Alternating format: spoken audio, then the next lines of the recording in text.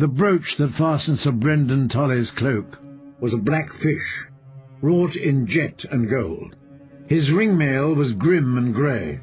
Over it he wore greaves, a gorget, gauntlets, pauldron, and paulines of blackened steel, none half so dark as the look upon his face, as he waited for Jaime Lannister at the end of the drawbridge. Alone atop a chestnut courser, caparisoned in red and blue. He loves me not. Tully had a craggy face, deeply lined and windburnt beneath a shock of stiff grey hair. But Jaime could still see the great knight who had once enthralled a squire with tales of the Ninepenny Kings. Honour's hoofs clattered against the planks of the drawbridge. Jaime had thought long and hard about whether to wear his gold armour or his white to this meeting. In the end he'd chosen a leather jack and a crimson cloak. He drew up a yard from Sir Brynden, and inclined his head to the older man. "Kingslayer?" said Tully. That he would make that name the first word from his mouth spoke volumes, but Jaime was resolved to keep his temper. "Blackfish?" he responded. "Thank you for coming. I assume you have returned to fulfill the oaths you swore my niece?" Sir Brynden said. "As I recall, you promised Catelyn her daughters in return for your freedom." His mouth tightened. "Yet I do not see the girls. Where are they?" Must he make me say it? "I do not have them." "Oh, pity. Do you wish to resume your captivity? Your old cell is still available. We have put fresh rushes on the floor. And a nice new pail for me to shit in, I don't doubt." "That was thoughtful of you, sir, but I fear I must decline. I prefer the comforts of my pavilion." "Whilst Catelyn enjoys the comforts of her grave." "I had no hand in Lady Catelyn's death," he might have said, "and her daughters were gone before I reached King's Landing." It was on his tongue to speak of Brynden and the sword he'd given her, but the Blackfish was looking at him the way that Eddard Stark had looked at him when he found him on the Iron Throne with a mad king's blood upon his blade. "I came to speak of the living, not the dead, of those who need not die, but shall, unless I hand you Riverrun. Is this where ye threaten to hang Ed Muir?" Beneath his bushy brows, Tully's eyes were stone. "My nephew is marked for death no matter what I do. So hang him, and be done with it. I expect Ed Muir is as weary of standing on those gallows as I am of seeing him there." Ryman Frey is a bloody fool. His mummer's show with Edmure and the gallows had only made the Blackfish more obdurate. That was plain. "You hold Lady Sybil Westerling and 3 of her children. I'll return your nephew in exchange for them." "As you returned Lady Catelyn's daughters?" Jaime did not allow himself to be provoked. "An old woman and 3 children for your liege lord? That's a better bargain than you could have hoped for." Sir Brynden smiled a hard smile. "You do not lack for gall, Kingslayer. Bargaining with oath-breakers is like building on quicksand, though. Cat should have known better than to trust the likes of you." "It was Tyrion she trusted in," Jaime almost said. "The imp deceived her, too. The promises I made to Lady Catelyn were wrong for me at sword point." "And the oath you swore to Aerys?" He felt his phantom fingers twitching. "Aerys is no part of this. Will you exchange the Westerlings for Edmure?" "No. My king entrusted his queen to my keeping, and I swore to keep her safe. I will not hand her over to a Frey noose." "The girl has been pardoned. No harm will come to her. You have my word on that." "Your word of honour?" Sir Brynden raised an eyebrow. "Do you even know what honour is?" "A horse?" "I will swear any oath that you require." "Oh, spare me, Kingslayer." "I want to. Strike your banners and open your gates, and I'll grant your men their lives. Those who wish to remain at Riverrun in service to Lord Emmond may do so. The rest shall be free to go where they will, though I will require them to surrender their arms and armour. I wonder how far will they get, unarmed, before outlaws set upon them? You dare not allow them to join Lord Beric. We both know that. And what of me? Will I be paraded through King's Landing to die like Eddard Stark?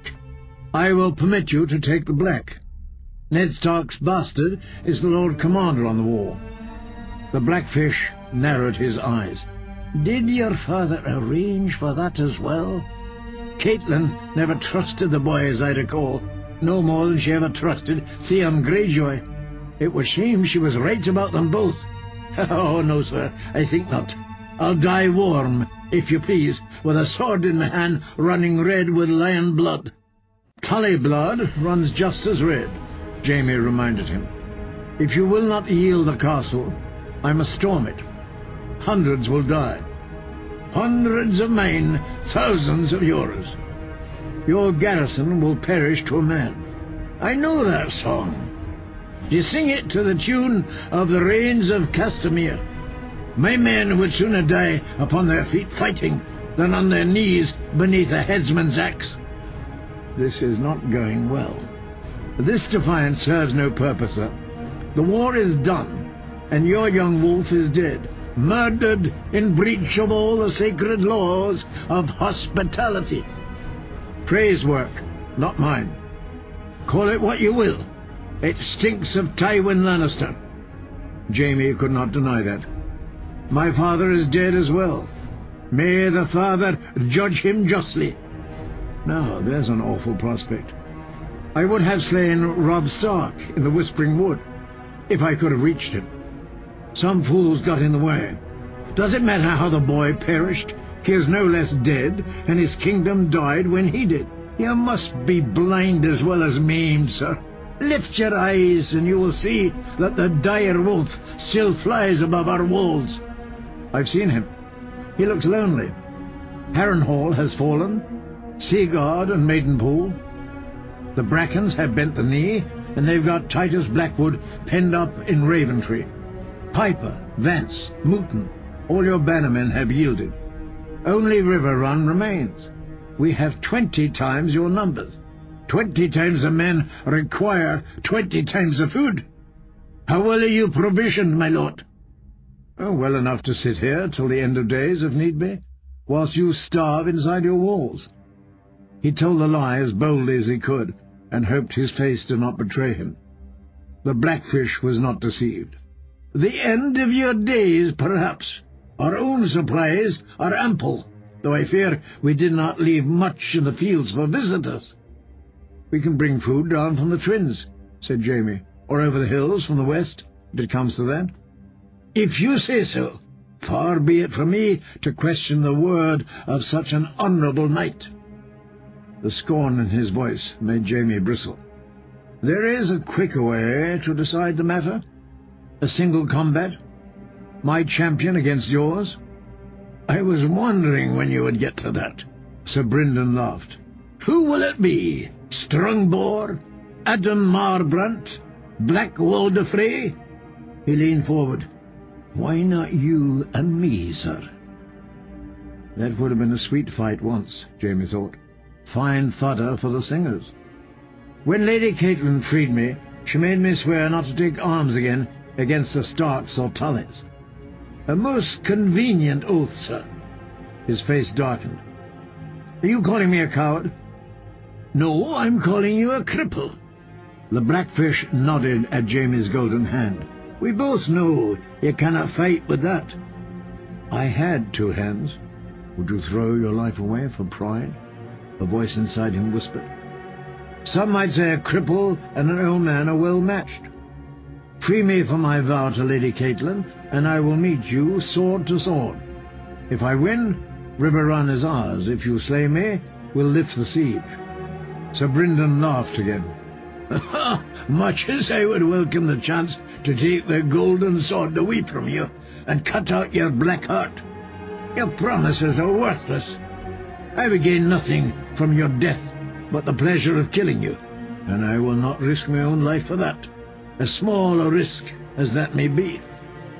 It was a good thing that Jaime wore no sword, elsewise he would have ripped his blade out, and if Sir Brynden did not slay him, The archer on the walls most surely would. "Are there any terms you will accept?" he demanded of the Blackfish. "From you?" Sir Brynden shrugged. "No." "Why did you even come to treat with me?" "A siege is deadly dull. I wanted to see this stump of yours and hear whatever excuses you cared to offer up for your latest enormities. They were feebler than I hoped." "You always disappoint, Kingslayer." The Blackfish wheeled his mare and trotted back toward Riverrun.